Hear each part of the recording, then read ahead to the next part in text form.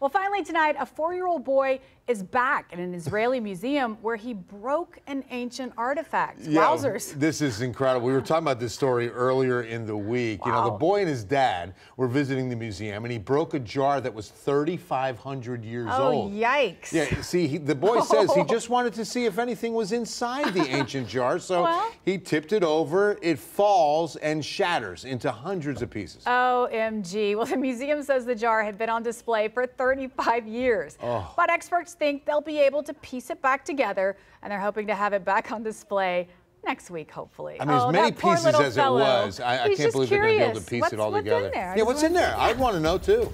You know, and of course, it has to happen when he's with Dad. I know. Right? Mom's probably like, what? You what? They're probably OMG. I love it.